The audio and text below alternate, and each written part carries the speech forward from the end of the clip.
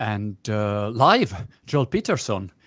I would say, Joel, that this is the best moment to come out with a book about entrepreneurial leadership. Maybe it's the best moment in the history of human beings. It's the moment, not the best moment because it's a good moment, but the best moment because people really need great leadership in this moment. Companies really need great leadership, and people need to be entrepreneurial. So entrepreneurial leadership is like exactly the perfect timing for your new book. Well, I've been told it's the worst possible time to put out a new book, but I actually do think that the subject matter is what people really need. We don't need presiders going forward. We're going to need people who can do more than manage, administrate, preside, be politicians. We really are going to need people who are entrepreneurial leaders, who can reimagine business, their enterprises, their covenant with customers, et cetera. So I think you're right. I just don't know if the market will recognize it for a while. I mean, yeah, the problem is that bookstores, of course, you know, if you want to come out with a book and the bookstores are closed. But, you know, this is something that I think happen all the time. I mean, I wrote a couple of books, and every time was some kind of problem. Obviously, it wasn't a global pandemic, which is a bit different. But I mean, you know, the book, if it works, it will just find its way. I'm sure about it. What's the situation, Joel, in US in this moment? Well, it's opening up. The US is opening up virtually everywhere, slower in some places than in others. So I think where we've really been hit hard is on the Eastern Seaboard. And I think 50% of the deaths are in 3 states, and 30 or 40% of those are within nursing homes. So I think we're getting smarter. I think the original policy implications were really rather crude. It was rather a blunt instrument we applied just to lock everything down. I think we've learned more about how the virus works. And so I think we're going to be more careful and be able to open things up. So it's happening like it's happening in lots of places. Got it. But on the other side, I see companies that have been hit really hard. I mean, Airbnb, 50% revenue lost. 25% of employees just fired, basically, and so on. I mean, I saw Zoom, that the valuation of Zoom was the other day the valuation of air companies, all air companies combined, which was unbelievable, impossible to believe 2 months ago. So what do you think about all of this economic situation and this big hit on companies? Well, it's very disruptive. I mean, you mentioned down 50%. I'm in the airline business, and it's down 90 to 95%. So, you know, you can't survive. You're in a capital-intensive business. There's no way to survive. Of course, the U.S. government has stepped in and made loans available and payment protection plans. So we don't have to furlough all of our employees. But it's a bridge, and it's a bridge to the other side, and it's not clear what the other side is going to be or look like. So it's temporary, and I think there are some industries that are devastated. The hotel industry, cruise ships, the airlines, bookstores, restaurants, et cetera. There are others, like you mentioned, Zoom, that are actually thriving. We're in a business that does delivery of goods, online goods, packaging these things, and it's doing quite well. I saw in the airline business, Richard Branson here in UK, of course, Sir Richard is very well known and respected. But I think they're asking for 500 to 600 million, like government support. Otherwise, they can't keep going with Virgin. All the Virgin universe is not only the airline. To be fair, what do you think will happen to the airlines? Also, because the low cost. All the low-cost movement started because it was cheap to fly, and you can pack tons of people inside a very uncomfortable flight, and that was the low-cost movement. But if you can't pack people inside a flight and you have to keep distance, so the price will go up. So it won't be possible to travel like we were traveling before. I don't know. What do you think will be the consequence? Well, I think there'll have to be a lot of adjustments. I mean, I think, so at JetBlue, for example, we have everybody wearing masks. We're not selling the middle seat. We're taking temperatures of people coming on the flights. We're sanitizing the planes between flights. And then we're emphasizing the fact that the air within the airplane is probably the cleanest air on the planet with these HEPA filters. You know, I don't think people really realize that. So, but people are going to have to get comfortable again with the notion that it is safe to fly. It's always been the safest way to travel, and really the most energy efficient. When you think of delivering that many people to a place, it's really been quite energy efficient per passenger. So, but people are going to have to re-up for this value proposition. They're going to have to get comfortable that safety is really preeminent in the travel industry. Got it. What do you think are the best lessons from your entrepreneurial leadership book that can be applied in this moment? That is really critical. I mean, I'm a small entrepreneur. I run startups for 20 years, and I mean, this moment, yeah, was interesting for some business, was very bad for other businesses. So it's hard, you know. It's like my feeling was like going on the ring, fighting Mike Tyson, and he punched me, and I don't realize in which universe I am, you know, and then I have to get up and find some kind of solution. So what do you think are good lessons here to take away? Well, I think there are a couple of them. One is the power of being prepared, but you really can't prepare for a pandemic. I mean, you could not have enough liquidity on your balance sheet. You know, shareholders wouldn't allow you to build up enough liquidity to survive this kind of a thing. But I think there are notions about preparedness. But to me, job one is survival. You know, you get in a situation like this and you have to figure out how to survive. Survival is derivative of having cash. And what that means is you've got to cut back on capital expenditures. You have to reduce operating expenses. You have to do everything you can. You get rid of hobbies and really pare down to what your core business. But that only goes so far. I think the next thing you have to do is re-examine your covenant with your customers. You know, what is your promise with customers? And you may need to reimagine your business. You may need to actually think, what are we providing people, and what do we need to change? So I think it's going to force an evolution, and that's really where being an entrepreneur comes to the fore. I mean, you really have to think the way an entrepreneur thinks, because people may not be wanting the same thing that you were able to provide before. So I think that's it. And then I think you have to radiate a bunch of mindsets that entrepreneurs have. You confront reality, you remain optimistic, you're action-oriented, you make timely decisions, there's no recrimination, and you move forward and you communicate. What I call communicate lavishly. You let people know what's going on currently, what you're thinking, bad news as well as good news, and that's all you can do.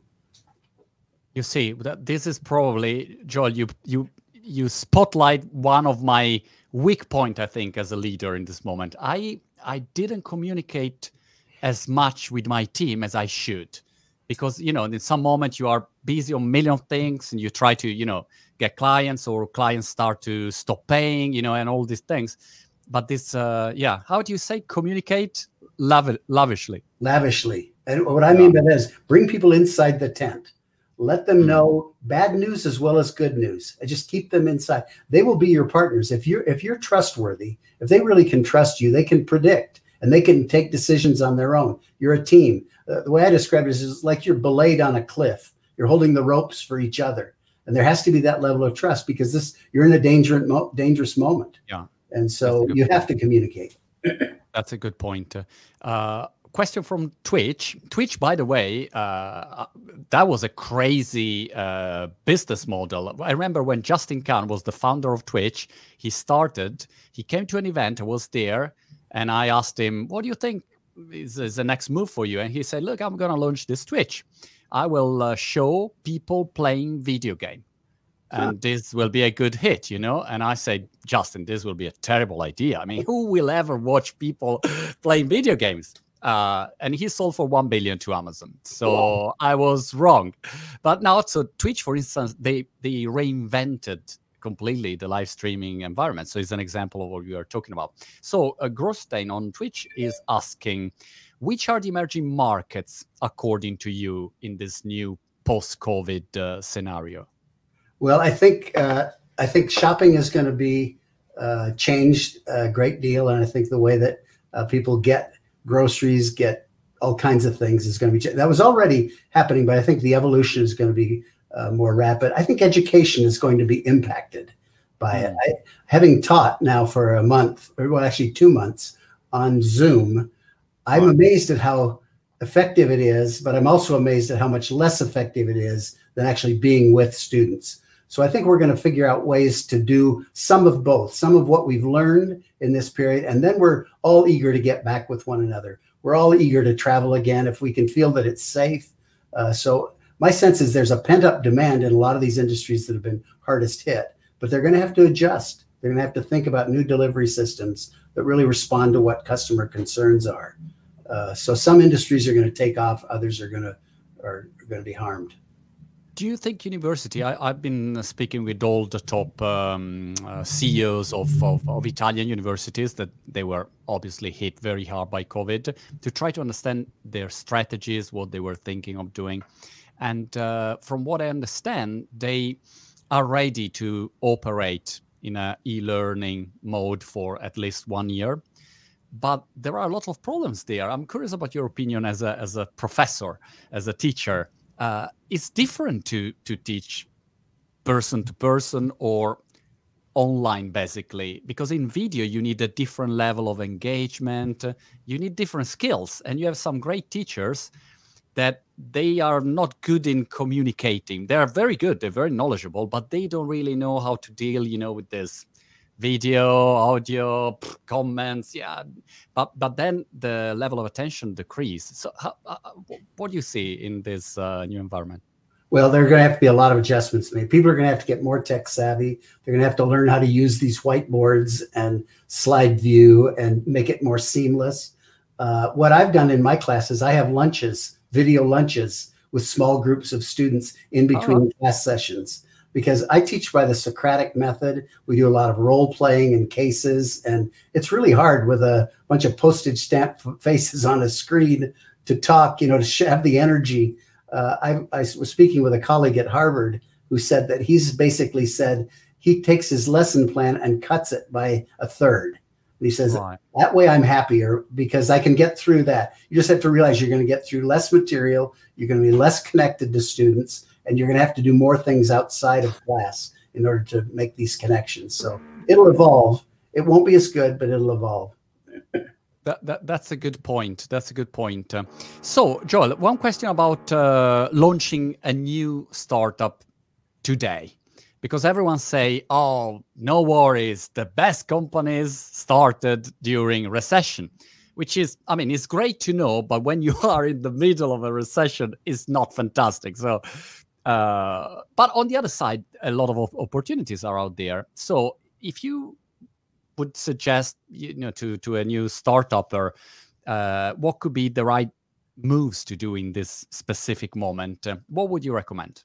Well, I actually think it is an interesting time. I think anytime there are disruptions, there are opportunities. And I think swimming against the stream, against the current, is actually a good thing to do. I think raising capital may be a challenge, but there are always challenges. No matter when you start, there's a challenge. If you have a really great idea that responds to a customer need, this is the time to get started. I think for an existing business, so I'm in a bunch of existing businesses, and I've told everybody, the first job is to survive, to conserve cash, to do all the things that I talked about before. But you should have a small team within your enterprise thinking about the opportunities that are going to break free. There are going to be some adjustments within the marketplace. And you don't want to appear predatory. You don't want to be thinking about how do you take advantage of a sad situation. But there will be opportunities. And so existing enterprises should have a team working on the things that are opening up. So I think moments of dislocation, disruption are actually very good times to think entrepreneurially. While you were speaking, I thought, wow, you probably would be my ideal professor. I didn't have amazing teachers in my university. At least I can't remember that.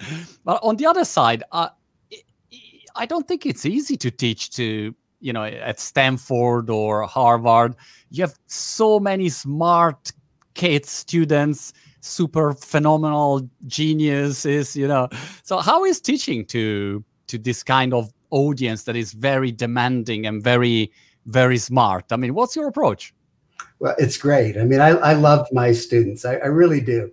And what that means is I want what's best for them. and I really do care about them. I don't like all of them all the time, but I love all of them, if I can put it that way. But I recognize that every person in that classroom is smarter than I am. But Right. I've had 50 years of experience, you know, and so I've seen the movies many, many times, and I have a kind of a predictive ability. You know, they say that wisdom is the ability to predict the future. And so there's kind of a wisdom that comes up from having seen these movies many, many times over. And I don't care how smart you are.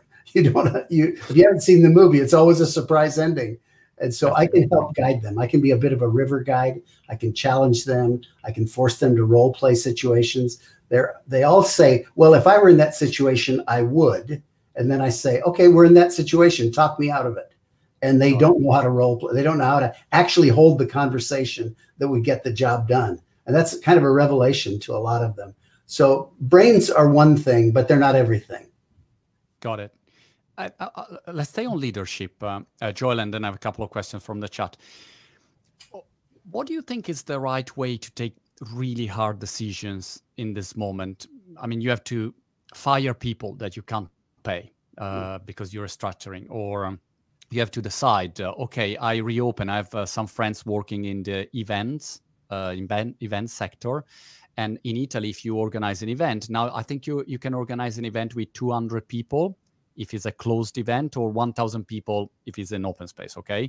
But you have a responsibility. So imagine that someone get COVID there, they can sue you, and it's civil law and crime is a crime. So it's very dangerous. Or, you know, if someone come to work, you say, okay, you have to go back to the office. What happened if something happened? So it's a very difficult situation. What do you recommend to do to leaders that have to take these big problematic decisions in this moment? Yeah, well, those are tough ones. There's always a cost-benefit analysis. And you sort of say, what are the costs of doing it? What are the benefits of doing it? And what are the probabilities of something bad happening? And if that probability is too high, and if the cost is too high, you explain to people, say, you know, I would love to do this, but I can't do this for this. So you keep people, again, this term, inside the tent. So people understand your decision making. In the end, I think analysis helps you make decisions. You are going to have to do some of them based on instinct. You cannot have all the information that you need. And that's where it helps to have a track record of having made good judgment calls, having seen the movie. But these are the ones you mentioned are really tough. I actually think the government, if it wants to get the economy going again, it's going to have to protect entrepreneurs. Yeah. Entrepreneurs are going to have to say, we've met these standards, we understand them, and they can certify that. But if they've met those standards, they cannot be, this is a virus, for crying out loud. Nobody knows much about it. We're all learning together, and to have legal liability for something that you cannot know about is folly. That's just a mistake. Luigi Mays from YouTube is asking, what's your opinion on how American entrepreneurs have faced this tragic economic scenario? What's your general opinion about how US entrepreneurs are reacting? Well, I'm not sure I can generalize. Some have done well, some have not done well. You know, I try to make the distinction in this book about the pure entrepreneur, who is typically somebody who lights fires, who innovates, who creates. And they're amazing people. They're really phenomenal. You can put them in a garage and they'll create a new product. I mean, they're incredible. But that does not make them an entrepreneurial leader. Entrepreneurial leaders are what I call 5-tool players. They actually can preside, they can innovate, they can manage complexity, they can manage policy, and they can make deals and compromises. They can act as a politician. So having all those tools together is a fairly rare thing. And I think that kind of entrepreneurial leader is the kind that'll thrive going forward. I think pure entrepreneurs, there'll be more variability. Some will hit on an idea and it will take off and they'll be fine. Others will be floundering, lighting fires, racing to and fro. They won't build teams. They won't communicate. They won't do all the things that you need to do to build an enduring enterprise. So it's a bit of a mixed bag. I'll throw some random questions. Nicola from YouTube. Mr. Peterson, do you see how educated is my community? Mr. Peterson. Yeah, in your opinion, not Joel, Mr. Peterson. Yeah, that'd be nice. how the new Cold War between US and China will affect the entrepreneurs. We saw a lot of fighting and tension between US and China. What's your perception from a US point of view about this Chinese situation? Well, I think it's a dangerous situation. I think both sides have a lot at stake. And typically, if there's wisdom that goes along with that and the realization that there's a lot at stake, there are compromises made and things get done. I would expect tensions could escalate here for a while until people realize that. You hope it doesn't break into a hot war in certain places. I mean, I worry about Taiwan. I worry about the South China Sea. You do worry about trade and tariffs, but I know the United States is going to bring back certain supply chains are going to be brought back. That will hurt China. China will retaliate. So I would expect some disruption. Henry Kissinger, as you know, has written an article that's basically said the world order has been disrupted permanently. And we don't know how it's going to congeal, what's going to happen. I think the United States is in fairly good fundamental position in terms of ports, rivers, ability to transfer goods and services across the country, its size, its population, the educational system. So I think there's a lot of fundamentals there, but that doesn't mean in the next few years it's not going to be really disrupted. Let's go back to the airlines for a second. I see a lot of questions about airlines, of course, in the chat. Alessandro is asking if you believe that there will be another airline consolidation post-COVID in Europe and the US. What kind of scenario do you imagine in the next years for the airline companies? I think that's a great question, and I think you have to consider that possibility. There has been a lot of consolidation already, certainly in the United States. 8 airlines became 4. Those 4 have about 85% of the market. So that's a lot of consolidation. That's a lot of concentration in small numbers. So there could be a little bit more that goes on. There could be some bankruptcies. You know, this bridge is only through the end of September, at which time they're going to have to be furloughing. And if people aren't traveling again, I would see some disruption, which will turn into consolidation. I think what the government has wanted to do was protect salary. So much of the money that the government has provided the airlines is really instead of unemployment benefits. It's really been that. But at some point in time, those are going to run out. And if the industry hasn't picked up by then, I think it's going to come under pressure. When it's under pressure, you can see that people will look at consolidation scenarios. I was, I wouldn't say surprised, but anyway, the fact that Charlie Munger and Warren Buffett decided to sell, I think, majority of their airline companies' shares.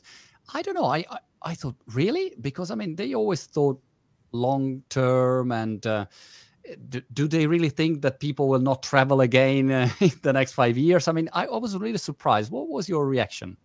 Well, I think I was a little bit surprised too, because they are really steady long-term investors. The one thing that they've done really well is back management teams. You know, they've really been as good as anybody that I know at thinking about who are the great management teams. They did not invest in JetBlue, and I think we have, I mean, this will sound self-serving, but I think we have the best management team in the airline industry and really a good model and whatever. So I think they were making a sector bet. I think they feel that the sector is going to be under pressure for a number of years, and maybe some other things will happen that'll pull them back in. But you know, that was my reaction. Got it. And what about the space travel? Is this something that in the industry is talked about? I see on Saturday, Elon Musk with SpaceX and NASA, they will throw astronauts in the sky, in the space. And is space travel something that you are watching, considering, or is still early days? I think it's very early days. I think it's a hobby for wealthy people who want to have an experience. So there could be that. But I think in terms of sort of mainstream things, you know, there was not a lot of creativity in the whole airlines. I mean, the equipment, we were still flying planes that were designed in the 60s, you know, and then with composites and, you know, better fuel efficiency and some of these new engines and whatever, we're seeing some things. We've made an investment in electric planes. We think that'll happen. They're talking about liquid natural gas being a fuel of the future. Well, that's going to take 20, 30 years to develop that. But I think there will be things. I think space travel is a little bit, it's a step even further out. Got it. A couple of more questions. Joel, there are tons of questions. I hope you have the next 3 days to answer all the questions. So another one is, I like this because it's a curious question from YouTube. Great interview. What is your daily routine as a college professor? I like it. You know, like what is a college professor? I mean, you're not only a college professor, but let's say your daily routine in this period. So how does it work? I almost have to say as a preamble that I'm one of the original members of the gig economy. Gigs are, I'm sure that your audience knows, are people who just have a bunch of different jobs. Yeah. So I've founded several companies during this time. I've served on dozens of boards. I've been the chairman of the Hoover Institution, which is a think tank. And then I've taught these classes at Stanford. So I kind of bounce between things. So when I'm there on campus, I'm preparing classes, I'm meeting with students, or I'm in the classroom. And I try to do this wall to wall as I can. So I teach 3 courses, 4 sections when I'm on campus. So, which is as much as most professors do in the entire year. I love students. I love being with them. I love the teaching process. What I don't do is research.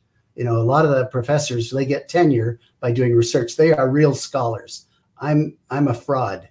I come in with experience and with the love of students, and I try to, you know, give them experience through my own eyes, and through your real experience. I mean, which is very, very important. From LinkedIn, we have Rosario asking, very interesting interview. I would like to ask, how important could be for a firm in this period to operate in competition with other players to redefine their offerings? You'd also talk about this in your book, leadership and collaboration, partnerships.